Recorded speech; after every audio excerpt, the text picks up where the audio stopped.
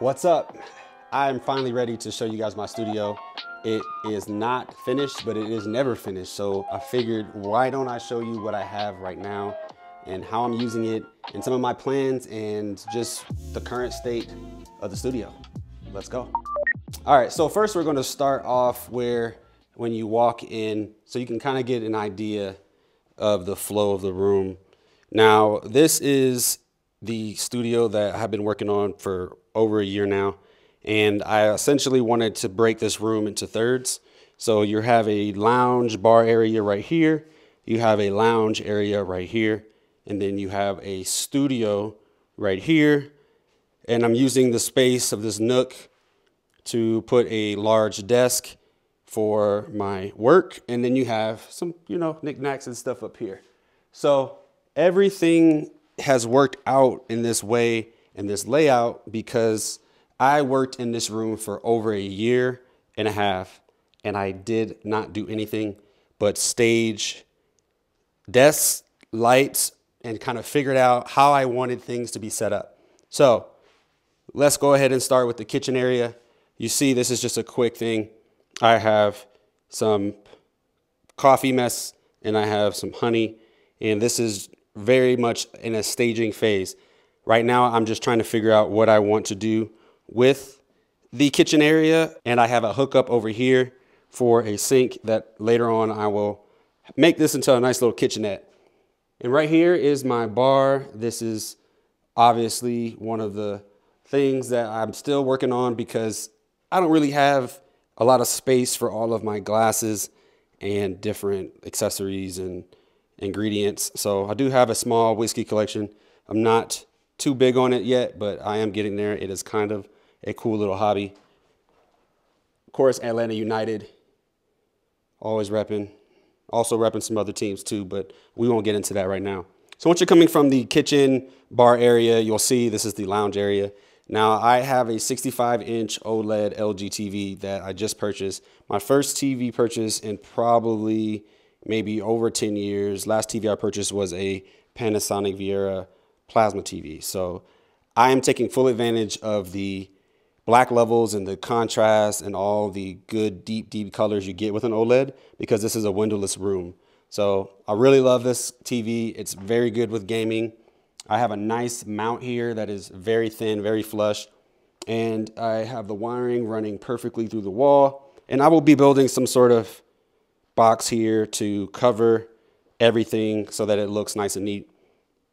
Right here is a table where it is a game table / coffee table. It's pretty big. You see you have a pillow here for gaming. My daughter likes to sit there and we play chess.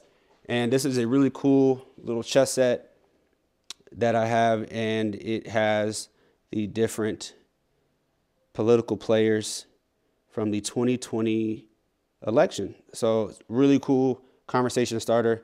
Also, I like to play with my daughter and teach her about America. It's really cool. Right here is a puzzle for the office. And I am just a huge Office fan, so, nice thing to have out.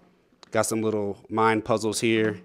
A lot of games, little Hanayama puzzle here. A lot of games and stuff like that on here just to have something to, have the kids play with while I'm gaming or while I'm working. And of course, right here, you have the dog beds. This is actually 2 dog beds. I just have them stacked on top of each other right now because I didn't want to take up too much space. I have a whiteboard right here, which is just something that I write thoughts on from time to time. That's a little slogan that I like to look at, and I have it where I can see it when I first walk in. And it just says, none of this work matters. Just a reminder to take time and be present and enjoy your family. On this side right here, I think my daughter wrote that, or maybe my wife, I don't know. Somebody wrote that.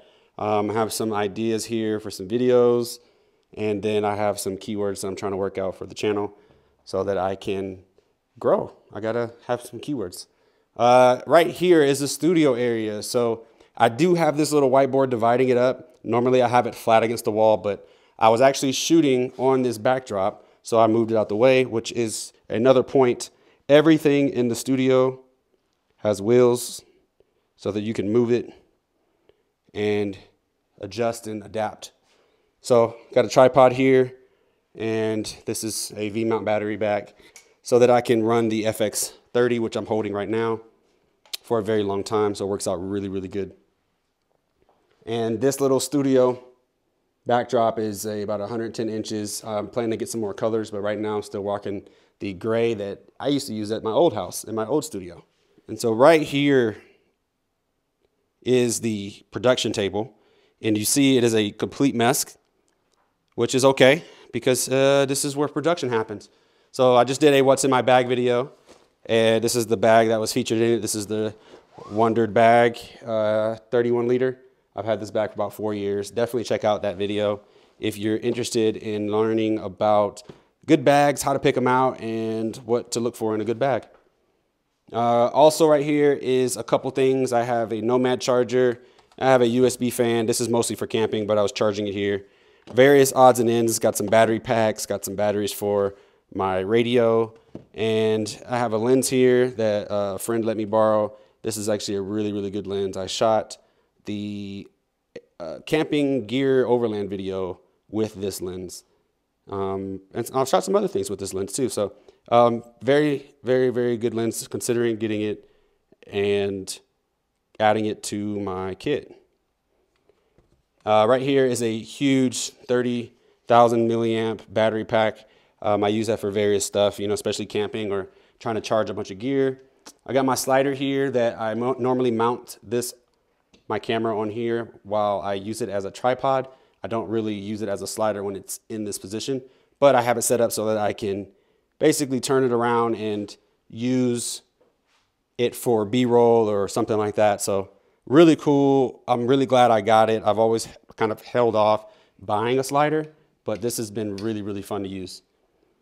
Got a Varipole here attached to an Amaron 100D, and that is just my key light for my A-roll. That's it. I kind of wanted to keep things simple. I wanted me to be able to start recording as fast as possible, and as you can tell, it is working out. So right here is essentially what I've been working on for many years, is a mega desk.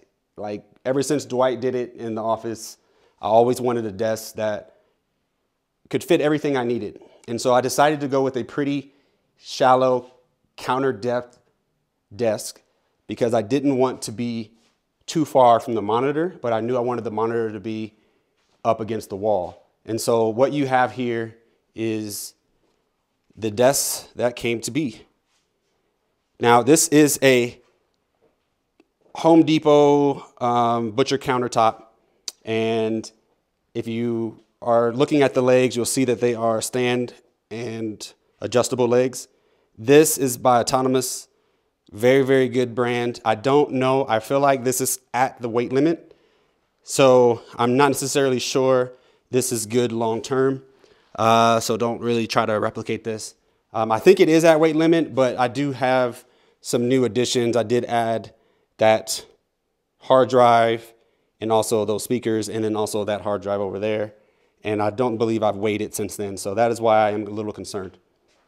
All right, so if you see here, I have from the left to the right, I have an Apple IIe poster. Now this is something that someone picked up from me at a thrift store, and it has been really, really cool to have. And I have an IKEA lamp here, which is also a hue light. This is just a daylight bulb, so it doesn't change colors. I have a bunch of knickknacks. Got my Michael Scott, got a picture of my daughter. You know, some Tesla. Got a Tesla Hot Wheel. Got Bruce Wayne there. And this is, you know, Father's Day gifts and stuff like that. Things like the kids get me. Right here is just a snack pouch for Beta, you know, whenever I need to give her a treat. You guys are getting a raw and unfiltered desk tour. Most people clean up their desks and they don't really show it lived in, but I wanted to do something different here and kind of show you guys exactly how everything is set up and how it looks when I'm just actually using it. The Elgato mic, this is really, really good. Got the arm. I just chose to go with this arm so that I could have it in a good way, like right out of the way, right in my face. I could still type and everything works. It's worked out so far. I don't regret going with the low mount. It's a little awkward if you don't really understand how you're going to use it, and you don't really want it to go across your desk. I think it is best used when it's on the front of your desk. Got the Nomad stand. Now this is super heavy, super durable, and I love how it works with the really cool mode whenever it's charging. You can kind of go like that. And then while you're at your desk, you can just see everything. It's really cool. Cannot forget the star of the show, the microfiber cloth. I gotta tell you guys, the microfiber cloth is the most important part of your studio. And a man with no microfiber cloth is no man at all. And I wanna thank my sponsor, Microfiber Cloths, for being there to clean up the mess that I always make. Thank you, Microfiber Cloth. Also, the SanDisk Professional hard drive. I use this for archiving all of my footage. I have a couple of books here as a stand for my monitor. I got the Kobe Bryant book, Elf, and I got Virgil Abloh's book, and I got a book I got from Switzerland, which is about the history of Helvetica. Apple boxes, I guess I'm a millennial. Probably should get rid of them, but I'm not. These are all the iPhones. So I have every iPhone going back to the iPhone 4. I do not have the 3GS or 3, but every iPhone box going back to the 4. I even got my favorite one, the slate blue, iPhone 5. Greatest iPhone of all time. Greatest iPhone of all time. Up here is just some books and some collectibles from the collector edition of different video games that I've gotten. So I have Horizon Zero Dawn up there. I have Arkham Asylum, Arkham City. I got The Witcher. I got Uncharted, and I got Dark Souls. I hate that game, it's stupid. And that is essentially my desk up until we talk about the main attraction, which is the 16-inch MacBook Pro. Now this is the M1 Pro with 4 terabyte hard drive, 32 gigabytes of RAM. It has been my workhorse. I don't see upgrading right now, but it has been great. I have some videos about this, so if you want to learn more about what I think about it, it has been great so far since then, and I don't have a reason to upgrade now, even though it is about 2 years old now, and I'm still running on it just fine. Steam Deck, this is just a control center for my lights, works out really good. I have the MX Master, this is the 3, yep. Got my Magic Trackpad with a D-brand skin from the homie from Black Cow Tattoos in Leslieville, Canada. He partnered with D-brand for his own skin. So shout out to Jesse. These are really dope. I even have one on my MacBook. So pretty cool skin. And if you're wondering why I have that, that's because he did this tattoo as well. Behind here, I have a NAS. I have a candle warmer. This is one of the best ways to like keep your office smelling good. Is just do a candle warmer. No flame, no smoke, safe. You know, just candle warmer. Get you one. I'll definitely link this down in the description so that you can use that. Not sure what this is, random stuff. Got a Elgato cap for my camera. It's a privacy cap. And I got a Kobe Bryant charm for my Crocs. So, like I said, you guys are seeing a dirty office. I'm gonna start a revolution here. Dirty office tours are much better than a sterile office tour. If you agree, leave a comment down below. Over here is just random junk. I have a broken hard drive from LaCie. I have a Zelda Breath of the Wild. Oh no, this is Tears of the Kingdom.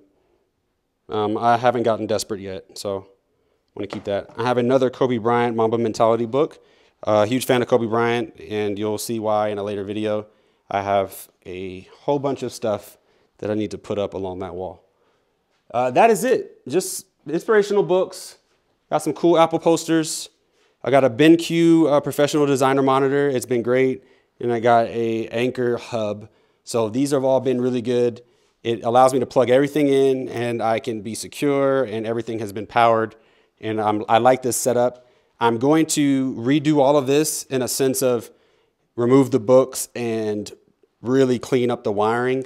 As you can tell right now, this wiring is not the best. And I'm sorry if you are sensitive to bad wiring, just know that I have at least a framework. You know what I mean? I'm getting there. I'm getting there. This is a work in progress. And shout out to the magnetic lights that are on a sensor and hang on to the legs. But yeah, this is going to be clean when I'm done. Just one cable. That's the goal. Just that one cable right here. That's all we're going to have. Actually, we'll have two because we'll have the Ethernet, but just one cable where they'll be together into one tube. Okay? I promise. I promise.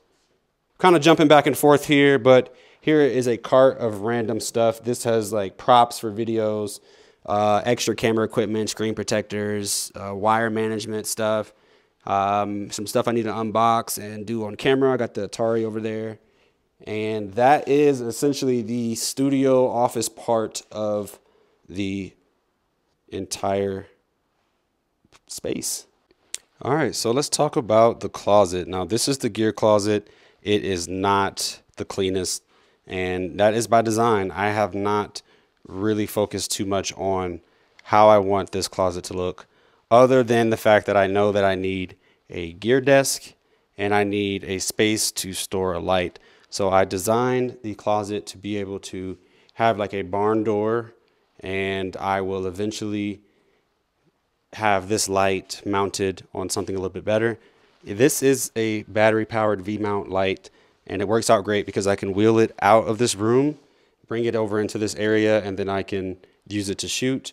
Right now I'm kind of using it as a light to kind of fill in my face a little bit better because it is a little bit dark in this part of the studio.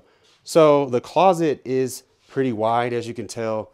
This is me extending my arm out, and you can kind of see how deep it is. It's not that bad when I'm coming in here to grab some gear, put everything into my tough case, or put my bag together. And so I'm slowly trying to figure out like a charging station / storage area here where I can either do this whole wall straight up like this, or if I want to have a wall straight up like this and be able to walk in and stand this way. So I have not figured that out yet, but that is why I am a huge advocate of just staging what you think you need and where you need it, and then start building how you want to organize it, especially when you're trying to do something as big as a project as designing your own studio or your own workspace or whatever you're trying to design in your home. Space design and all of this is really fascinating to me. It's really fun. And it's been really cool doing things like having this pocket door right here, which is a pocket door. Having this false wall here for backdrops is really useful. I have a whole spot here that I can use for production stuff. So light stands, everything that I need is right here, nice and safe and sound. So again, this is still all work in progress. I don't know what to really show you guys in here yet, but stay tuned. Once this is really organized, you'll see it, of course. Thank you for sticking around throughout this whole video. I really appreciate it. This has been a fun process. I have a lot of footage and I would love to show it to you. If you're interested in seeing a video about how the studio came about and some of the planning process, leave a comment down below. I just want to know that there's somebody out there that wants to watch it, and I'll make it. You know, it's a long time to put this type of stuff together. So I just want to make sure that, it's not just a showcase of the office, but it can help you in your designing process if you're going through any renovations or if you're trying to design a space that is unique to you. I think some of the ways and some of the things that I did in the process can help you design your own space. So I would love to help you do that. Let me know down in the comments if that's something you're interested in. Other than that, I just want to thank you again. I'll catch you in the next video. Stay up.